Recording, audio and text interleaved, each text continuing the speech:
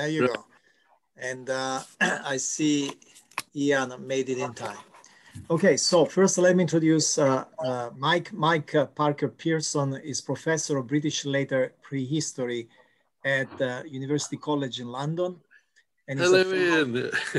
Nice to see you. And he's a fellow of the British Academy.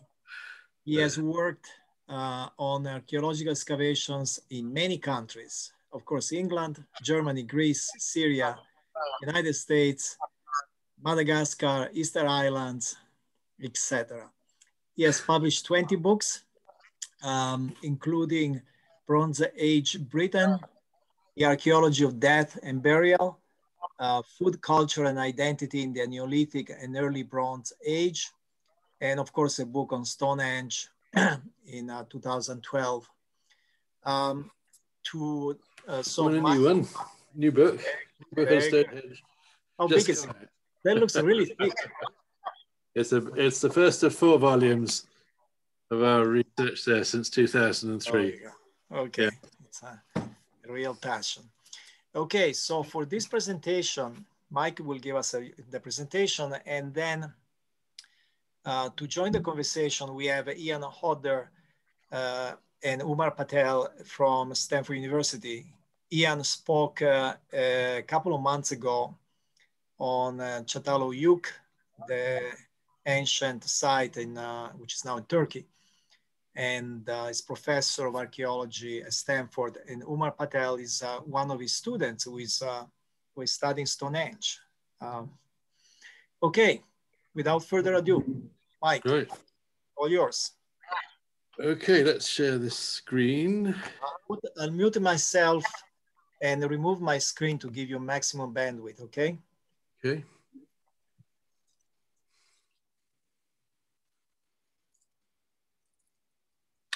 Right, well, good evening, everybody. Thank you for sitting in on this. A rather strange situation, of course, but nice that we can talk across the world like this, even though it is getting very cold and dark here in the UK. Now, I'm going to talk about not just our discoveries, but other teams that have been working on the World Heritage Site and further afield, to just give you a quick, in half an hour, run through of what we've been doing in the last 20 years. Now, how do we make this move on? There we go.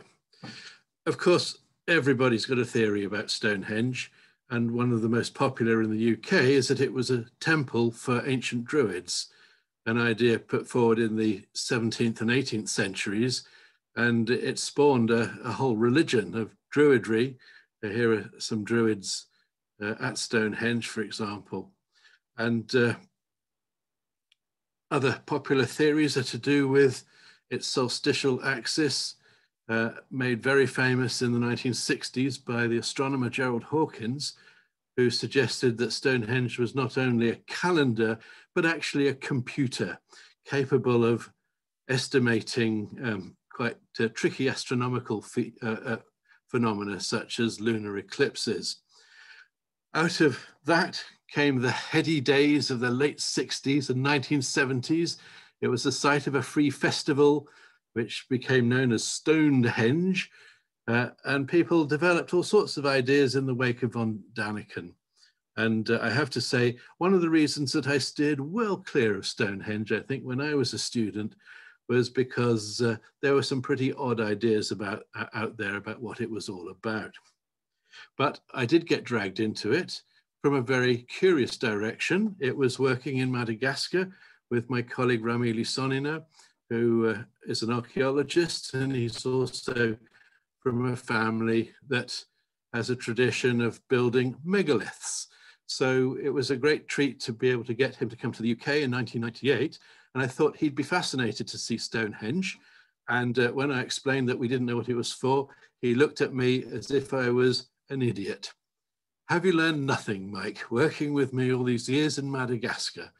Because the answer is very clear. We build in stone for the ancestors, because stone is permanent and it is eternal, like the movements of the sun and the moon. Whereas we are temporary, and traditionally our dwellings are built of temporary materials that perish, such as wood.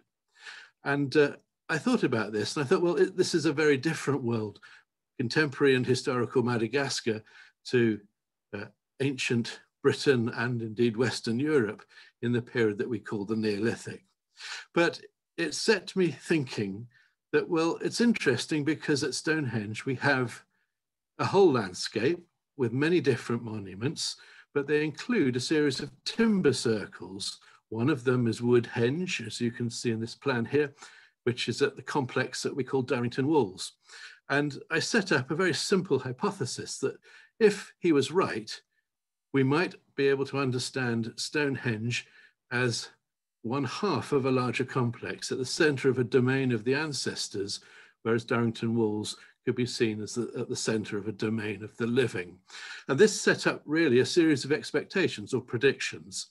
And by 2002, I realized that I was going to have to find out. I couldn't wait to discover whether what Rami Sonina had suggested was actually nothing to do with how life might have been in Wessex 5,000 to 4,000 years ago.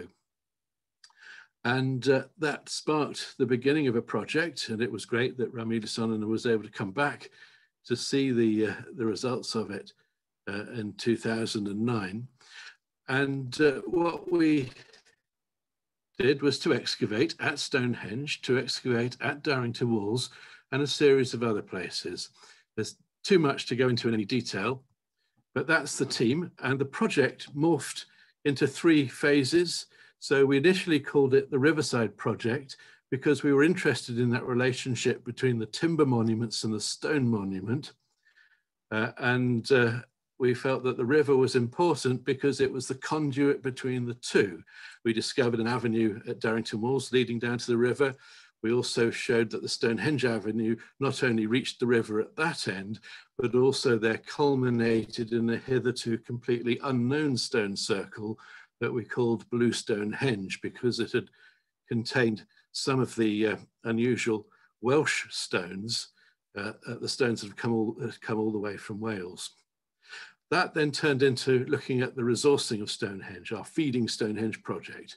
And we're now drawing to a close with the Stones of Stonehenge project, characterizing where the different rocks have come from to learn how these may have a bearing on understanding Stonehenge. For those of you who aren't necessarily au fait with prehistoric chronology, and I'm sure it's a subject you all love because I do, we're looking at a period for Stonehenge's 5 stages of construction between the end of the Stone Age and the beginning of the Bronze Age. And the periods in red, the end of the Stone Age, the late Neolithic, the late New Stone Age, with Stonehenge being built very shortly after 3000 BC, and then going through a series of transformations, a major transformation at 2500 when it really took the form that we would recognize it today, and then more transformations, and finally out of use within the early Bronze Age. The monuments around Stonehenge, many of them date to the same time or afterwards, but others date to before it. And it's very clear that it was set at 3000 BC in a landscape already busy with activity and ceremonial, that there are Neolithic causewayed enclosures, there are Neolithic cursuses, there are long barrows, these are burial mounds, well before Stonehenge was constructed.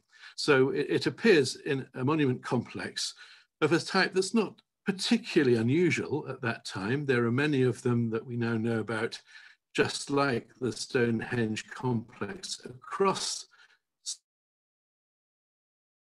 Right. What we also discovered in 2008 was that Stonehenge had been built at the end of a natural feature.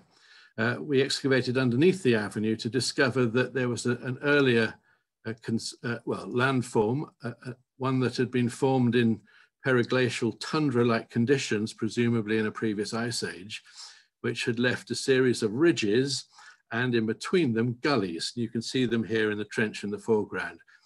And we realized that the ridges in particular had been enhanced by Neolithic people cutting the avenue ditches on the outsides. I don't know if you can see my pointer, but on both sides. So it was a discovery that not only were they using a natural phenomenon, but it had that particular orientation towards the midsummer sunrise at the solstice.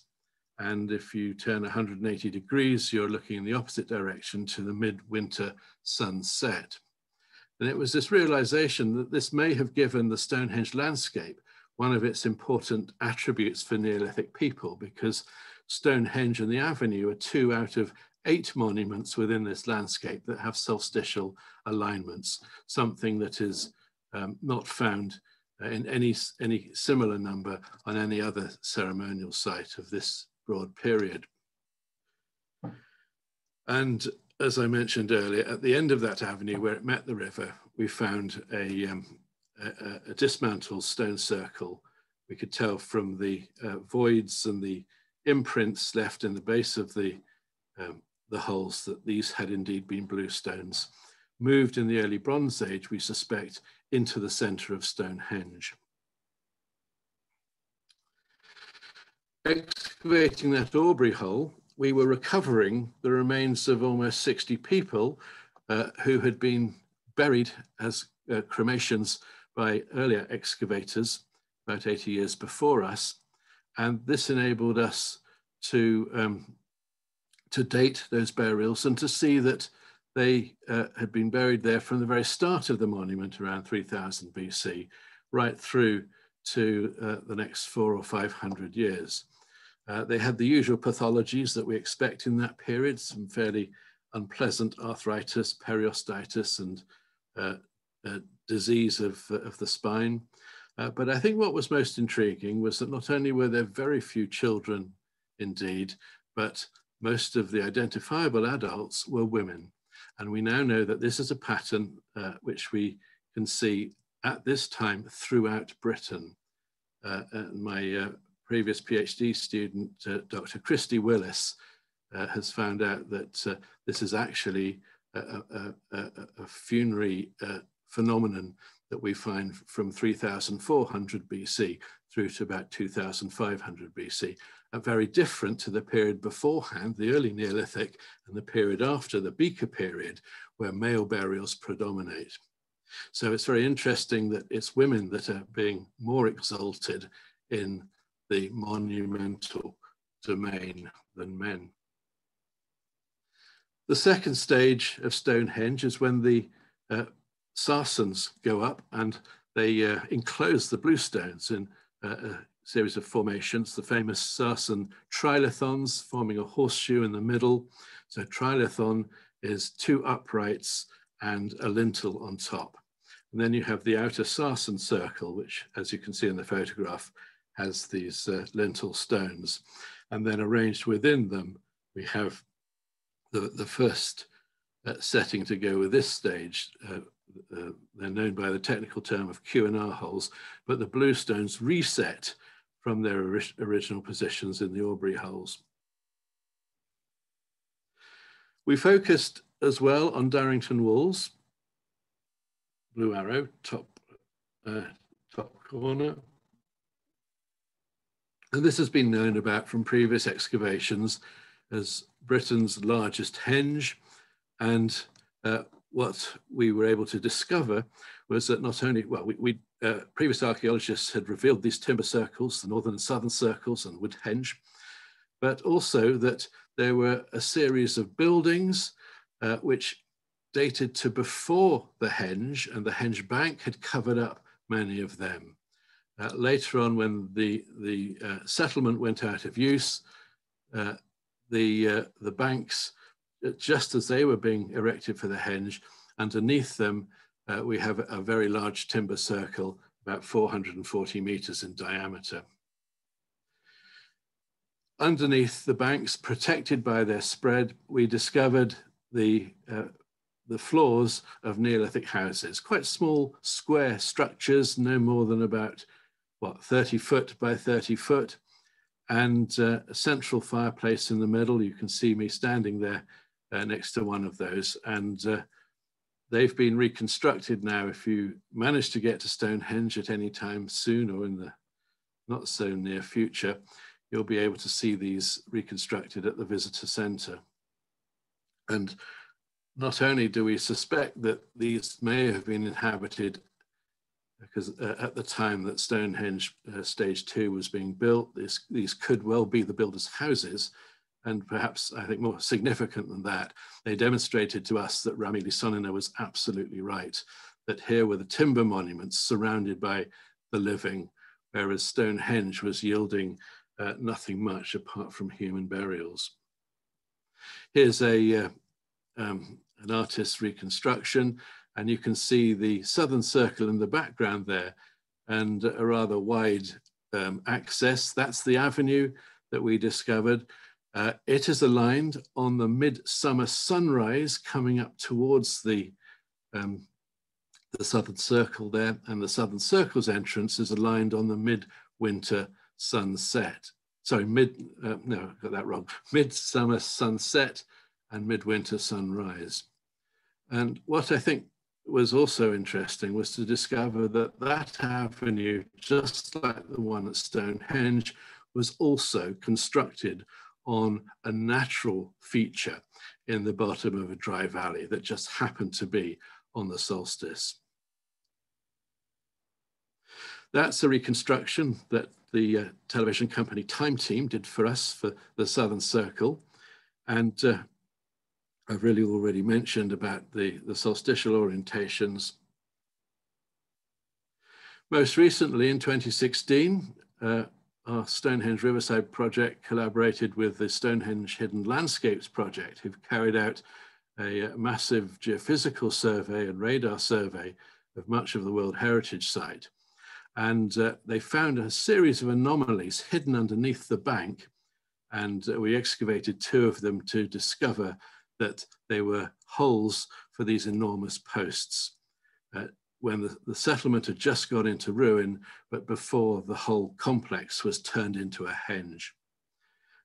One of the interesting features of this was to discover that although these posts weighed around a ton each, they'd actually lifted them out vertically rather than let the posts decay in the holes.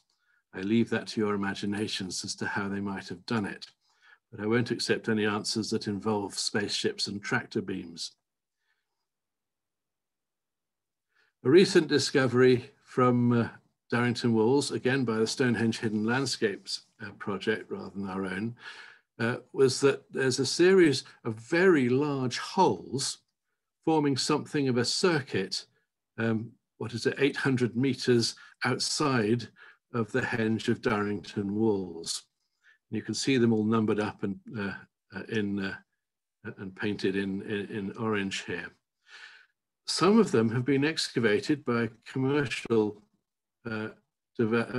archaeologists in advance of development, and they, at the time, assumed that these were solution hollows that had formed in the chalk, entirely natural, and I think some of them still stand by that now, even though, as you can see, they have a remarkable symmetry, especially in relationship to Darrington Walls.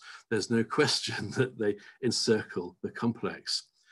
In a way, it doesn't matter whether they are natural or not, because either way, they define a particular zone around Darrington. We have some dating evidence, not particularly good, drilling down with coring machines to get samples of carbon. And we think that they probably, if they are human-made or even a mixture of human-made and natural, they date to after the end of the Darrington Walls settlement, when the henge had been constructed. For those of you who may not be totally au fait with henges, by the way, a henge is, for archaeologists, an enclosure where the bank is on the outside of the ditch. It's as if you're trying to keep something in. So it's actually an earthen enclosure. It's nothing to do with what may be inside of it. Unfortunately, by this definition that archaeologists have come up with, it excludes Stonehenge from being a henge because its ditch is on the outside of its bank. but that's archaeologists and their illogicality for you, I'm afraid. What we do to get round that is we call Stonehenge a formative henge. There's an early phase around 3000 BC and earlier when they had their ditches on the outside. So now you know. Anyway, when Vince Gaffney and his Hidden Landscapes team came out with their exciting discovery last summer, I realized that they were actually confirming the ideas that Ramilison had put forward all that time ago, because basically that defined the domain of the living. And the more we've learned about the area of Stonehenge itself, further to the southwest, we've realized that it sits in a zone which has curiously little activity, at least until the Bronze Age. That during the Neolithic, it's a zone that's exceptionally quiet and largely devoid of lithics and other prehistoric trash in the topsoil. So I refer to it as something of an empty quarter. So it seems that from what was really quite a hypothesis that was fairly speculative, we're actually getting to really flesh out the sense of how Stonehenge was organized spatially. We're also getting an idea about its temporality and the extent of its influence. Thanks to the work of Umberto Albarella and his faunal specialists, we know that there was a very clear seasonal pattern in the killing of the animals that they were feasting on at Darrington Walls. We have a huge assemblage of animal bones. 90% of it is pig, all domestic, and 10% of it is domestic cattle. And what he's shown is that there's a very definite peak in the autumn and winter months in terms of the ages of the pigs.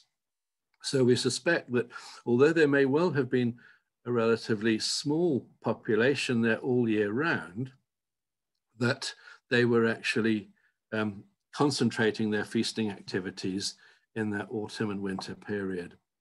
And it may well be that for them, the winter solstice was perhaps more important than summer. Our colleagues in our archaeological scientist colleagues have also been looking at the isotopes of these animals, and what they've discovered is that they were reared on a wide variety of geological landscapes. And we think that many parts of Britain are represented, and although it's possible that some come from as far north as the Lake District, we think that we're looking at individual animals that have come from throughout the south of Britain, particularly from areas like Wales. And that really brings me on to the question of the stones, the third part of our project. And as I explained, we have two main types of stone at Stonehenge, the sarsens and the blue stones. The sarsens are the big ones.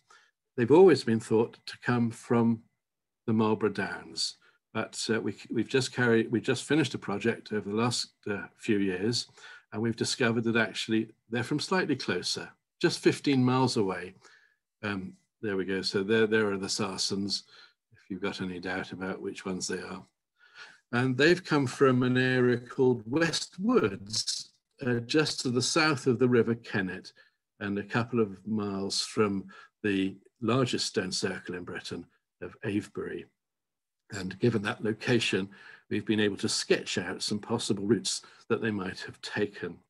They've basically gone for the nearest location, we think, where you could get those kinds of very large blocks. So it's a matter of somebody, I think, deciding they want a certain size and then seeing how closely they can source them. That's clearly not the case for the blue stones. Much smaller stones, and most of them weigh less than 3 tons. Though some of the larger ones are just over 3 tons, because they come from 140 miles away as the crow flies, the very western edge of Wales. Although we use the term bluestone, it's actually, there are actually many different types of rock. And you can see I've got a list of them there in the bottom corner. There's spotted dolerites, unspotted dolerites, rhyolite, volcanics, and even 2 types of sandstone. Our work here has taken a dramatic turn thanks to the extraordinary contribution of Rob Ixer and Richard Bevins, 2 geologists who have completely opened up the whole mystery behind those bluestones. Richard is a geochemist and Rob is a petrographer. So that means that Richard looks at chemical elements, whereas Rob looks at the microstructure of the rock in thin section. So they make a great team. And what's so very important is that they've actually been able to pinpoint not just specific layers of rock, but actual outcrops that produced the rocks that have ended up at Stonehenge. 2 of them we have been able to excavate following their identification. And just to give you an idea of how remarkable their work is and how lucky we have been, this is one of the sources of rhyolite at Stonehenge. It's a very distinctive outcrop, and you can see there are natural pillars that have formed in this volcanic, well, it's basically sheet lava. And what Rob was able to show from the petrography is that all the way around this outcrop, the microstructure varies. That means that you can take the particular rock at Stonehenge and the form it has under the microscope and say, well, there's only one point on this outcrop that matches that. And that's right where the red arrow is. And you can see the red arrow is also pointing to a gap where a pillar has been removed. So we actually have the most extraordinary smoking gun evidence there to show where the pillar has actually come from. As you can see, we carried out excavations there, and we could see that the quarrying was happening in 3400 BC. They seem to have, it's rather like going to IKEA, but in the Neolithic. You simply decide what you want and then peel it off the rock. You just jam in some wooden or stone wedges, and then with some ropes, pull the pillar down onto an artificial platform at the base there that we discovered, and then you can drop that on in a loading bay arrangement and take it away on a wooden sledge. And we actually had the trackway leading from the drop-off point. The other quarry that we investigated was Con Goedog, halfway up the mountain of the Preselles. And it was here that we think that probably most of the stones still at Stonehenge today that are blue stones originated in this outcrop. It's been a bit of a surprise because up until Richard and Rob's work, it was always thought that there was a bigger, more impressive outcrop right on the top called Con Menin or Con Mini that was the source for Stonehenge. But in fact, it's this rather less dramatic one, but nonetheless, you can see all of the gaps where stones, where pillars have been removed. And again, we got some very good dating evidence from the platform that they were presumably lowering the monoliths onto. And then there's a drop-off point and off they went. What was different here was that we had a variety of radiocarbon dates from about 3,400 right through to 3000. In fact, the latest dates were identical with the dates for bluestone erection at Stonehenge within the 30th century BC. So we may have an interesting situation where pillars were actually removed over quite a long period of time rather than in a single go. Now, to place those quarries in that Neolithic landscape, we're actually looking at one of the densest concentrations of Neolithic tombs that are known as dolmens anywhere in Britain. So a dolmen, as you can see in the photograph there, is a tomb with a great big capstone on the top. And that's the very famous one of Pentre Ifan. So not only was it an area of a concentration of tombs, but we also have two Neolithic enclosures, one that is palisaded on the north side of the River Nevern, and another one just across the mountain from our quarries, a causewayed enclosure called Bank D. What you'll also see is the red circle, because right in the middle of this complex was the site that we have, which we're about to publish tomorrow. It's Wine Mound, and it's nothing very much to look at. It's 4 standing stones, 3 of them have fallen over, and they form an arc. They were recorded first 100 years ago, and it was thought then that they might have been the remains of a stone circle. In 100 years, nobody has bothered to look very closely at them. And ideas by those early archaeologists that this might be a circle were largely dismissed or just simply ignored. Now, we went back to this site, and in fact, when we started on the Stones of Stonehenge project in 2011, we went straight there because we wondered about it. We carried out a geophysical survey, which revealed absolutely nothing. And we just concluded that since the instruments didn't show us anything, there couldn't have been anything there. A serious mistake, because eventually we went back in 2017 and putting test trenches at the ends of the arc, we discovered 2 new stone holes. And in 2018, we realized that these were part of not just a circle, but a very large stone circle. You can see one of those stone holes here in the photograph. Those are packing stones to support the monolith. And then you can see the square imprint. That's actually the imprint left by the base of the stone, which actually tells us that the size and shape of the monolith standing in there. And you can see from our fairly limited excavations, we discovered we had numerous features, and 6 of them turned out to be stone holes. I have a suspicion that at least another 2 of them are, but we didn't have time to confirm that. But one of them in the photograph here, and this is the one down the bottom labeled 91, turned up something really very exciting. First of all, though, we noticed that it had an entrance. We were lucky enough to excavate across that entrance between stone 9 and stone hole 21. And we could tell this was an entrance because the stones were angled outwards, so like gun sights, so defining a gap, and a gap which aligns towards the midsummer sunrise. And it's also huge. It's 110 meters. There are only 2 stone circles in Britain that are larger. One is Avebury and the other is Stanton Drew in Somerset. What was exciting about stone hole 91 was that it had a very unusual imprint in the base of it, because it wasn't the usual rectangular or square cross section. It was actually slightly kind of pentagonal.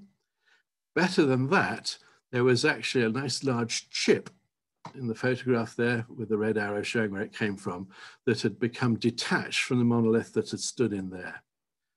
And what was interesting was that it's of a type of rock, a type of bluestone that we know very well at Stonehenge. It's one of the unspotted dolerites. More than that, one of those unspotted dolerites, stone 62, has a cross section, and you can see it in the photograph at the bottom there, taken from the top of it as a photogrammetric picture, which is an absolute perfect fit for that stone hole. So we very well possibly may have got one of the stones, or the original site of one of the stones now at Stonehenge. I'll just say a bit about the dating, but first of all to say, Another very pleasing aspect is that not only does it share its solstitial orientation with Stonehenge, but also it has exactly the same diameter as the outer ditch. And in this picture, they are overlaid on each other. The dating we achieved in two ways. One of the difficulties of working in West Wales is the soil is very acidic. So it means that you don't get the antler picks or animal bones from which you can get essential radiocarbon dates. You have to rely on dating tiny pieces of charcoal. And we know that in these kinds of environments, earthworms move them up and down the soil profile, particularly down. So we also would expect to find residual charcoal from the topsoil reincorporated into the pits formed by the stone holes. And that indeed turned out to be the case. Most of our dates are from the Mesolithic, the hunting and gathering period before the time of farming in Britain. But what we did to counter this was to include a second form of dating called optically stimulated luminescence. And this is where you extract soil samples in complete darkness, so within tubes, and in the laboratory, you fire a laser at the grains of quartz, and that from that you can measure the amount of energy that's been remnant in that grain since it was last exposed to light. And this was able to give us quite a wide date range between 3600 and 3200 BC. And we have half a dozen radiocarbon dates on tiny pieces of charcoal that not only fall within that period, but also to the end of that range. So we know this circle was constructed 3004, 3300 maybe. So it's the same date as we have at the two quarries, and it's substantially earlier than Stonehenge. We can't be absolutely sure just yet about when the stones were pulled out. We do have optically stimulated luminescence dates, which are dating sediment that has filled the voids.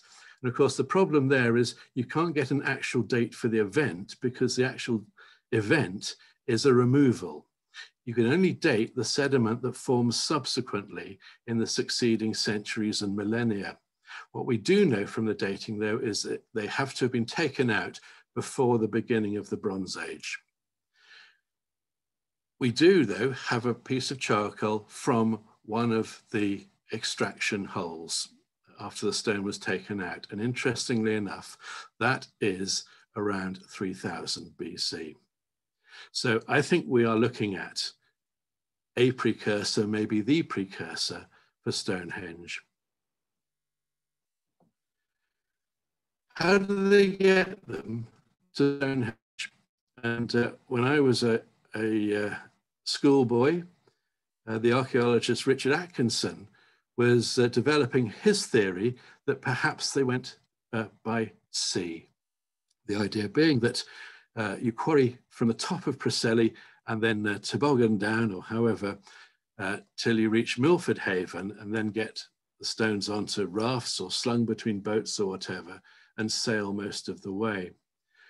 Our work has really put a bit of a spoke into that for several reasons. First of all, the quarries and Waun Mawn are on the wrong side of the mountain. They're on the north side. So it would seem perhaps unlikely that they would have dragged them up the top and down. The other plank that has been removed for the sea route theory is to do with the largest blue stone at Stonehenge, known as the altar stone. It's substantially bigger than the other blue stones. It's 5 meters long. And it was always thought to have come from Milford Haven. But again, our geologists have done some extraordinary work. In fact, they're still trying to pinpoint it, but they know that it doesn't come from there, and that actually it comes from an area really to the north of Cardiff, pretty much where that dashed line is going on the map, an area between Crickhowell and Abergavenny, if you're familiar with the land of our fathers, as they call it in Wales. So new thoughts about how they do it, how they did it. And of course, the fascinating question is why? And we're just starting to really focus on this now. Was it an act of conquest? And curiously enough, the very first story about Stonehenge by Geoffrey of Monmouth, written in the 1130s, that Merlin sent 15,000 men, not to Wales, but to Ireland, to dismantle the stone circle known as the Dance of the Giants. For any Latin scholars in the audience, Chorea Gigantum.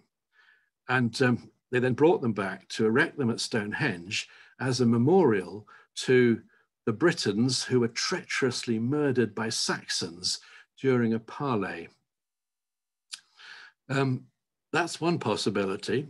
Another is that the people who lived in the west of Wales might have brought the stones themselves. Might they have actually migrated? If not all of them, at least some of them perhaps. And one of the things we've noted is that we've scoured that landscape for 7 years and we can't find a trace of any activity after 3000 BC for the next 1,000 years, which is curious because in other parts of Britain, that's when the Neolithic really becomes visible in terms of henges and other substantial monuments. So it's a bit of a curiosity. I've also been wondering whether, if we take Romili Sonina's idea that stones were ancestors, not necessarily just representing them, but in Madagascar, they're the very embodiment of ancestors. And if that's the case, and I think we have enough evidence to make a very strong case for that now, after here we are 20 years later, then of course, where the stones come from is a key index of that ancestry. And that perhaps we're seeing something to possibly unifying different groups within southern Britain. Maybe people bringing their ancestral symbols. Another interesting factor, I don't quite know what to make of, but the recent, oh no, we'll come on to that later, yes. So what about, were they stolen or were they brought? And thanks to the work of Christoph Snurk and his team looking at strontium isotopes in the cremated bones of the people buried at Stonehenge, we have a very interesting pattern, because what we see is that although most of the people buried at Stonehenge were from the locality, from the chalklands or not far off the chalklands, those buried right at the beginning have an exotic signal, a signal that really you can only find in Britain in the West. So perfectly consistent with that area of West Wales. And I wonder if this represents a migration event, that we're seeing the first use of the burial ground at Stonehenge when the blue stones went up by the people that brought those stones. We've even got a cow in the ditch dating to that very first moment. It's laid on, its jaw is on the bottom of the ditch. So same date as these, and that too has a strontium isotope value consistent with West Wales. We've learned a huge amount thanks to ancient DNA. It's a young but evolving subject. And I think one of the interesting recent results is to see that we have Neolithic farmers arriving in Britain in terms of the DNA legacy, not from the North European plains, so from the stream that really heads along the Danube into the Lurs lands and into France and Belgium, and then one might think across the sea. But actually the genetic similarities of the Neolithic population of Britain are greatest with the early Neolithic population of Iberia. So these are ultimately descended, it looks like, either from people from Iberia or from groups that were closely related and maybe came up through central France into Brittany and the French coast. what's interesting is that within Britain, they form separate groups to, there are regional differences, so that the groups in the east, as marked by the slightly redder coloration on this map, these have greater hunter-gatherer admixture in with the farmer populations, whereas those in Wales and the southwest, and also Ireland, though it's not shown on this map, there is less admixture with hunter-gatherer groups. The suggestion being that we're looking at two routes of colonization, two primary routes for those Neolithic farmers, something that was sketched out by one of my colleagues, Alison Sheridan, some years before the DNA evidence came into being in the map there, of Neolithic journeys. And as you can see, there's the obvious Calais to Dover route, but also she speculated on a Brittany to Irish Sea route, founded on the appearance of dolmen types that could be closely matched to dolmens from around 4000 BC in Brittany. And interestingly enough, on her map, the first point of call for them is indeed North Pembrokeshire. So it raises the possibility whether the area of Wine Mound had some special significance. Maybe it's a kind of Plymouth Rock founding fathers, or we might say founding mothers, given the funerary evidence. And that may be another interesting angle for future investigation. So where are we at the end of all of this? What we see in Britain after 3400 BC is the regional differences in material culture really collapse, so that there's a sharing of styles right across southern Britain in pottery and in monuments increasingly.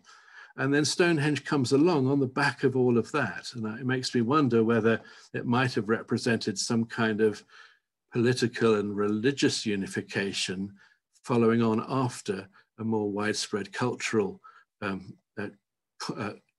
commonality. Are we also looking at the reason that the stones move is that they're being brought by people who are traveling with their ancestral symbols?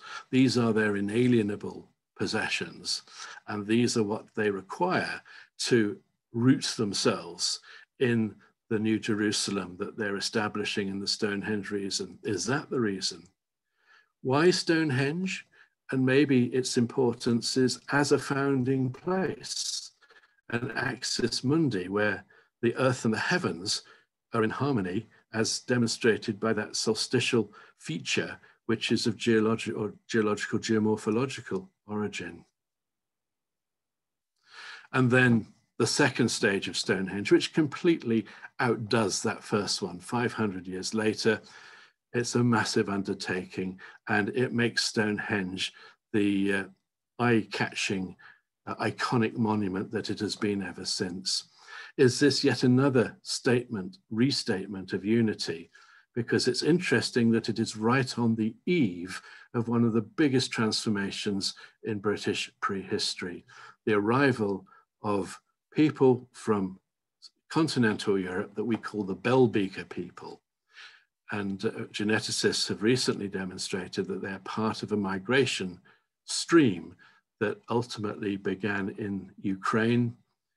And although our earliest Beaker burials date to decades after Stonehenge Stage 2 went up, is it actually put up in some kind of very early contact situation where there is an ultimately futile attempt to restate a sense of unity which is about to disappear? I don't know. These are thoughts we're going to be working on for the future. And I think that's it, everybody, except to say it's all changed my ideas about the context in which people build impressive monuments, because I would have said all of these things are really important if you're going to go ahead and do something crazy like build Stonehenge. Economic boom, growing population, maximizing your surplus, long distance trade and exchange, all the signs are that none of those are the case. My colleague at UCL, Steve Shannon, his study of radiocarbon dates and the periods that they span, where they are densest, where we have least, he suggests that we're looking at a smaller population in this period. The palynologists, the people who study pollen grains, also say the forests are growing back at the same time. And the people who study plant remains are telling us that there's a major decline in cereal cultivation, that they largely give up on wheat, they reduce their cultivation of barley, and it seems that they may actually be abandoning some of the land that they've already been inhabiting.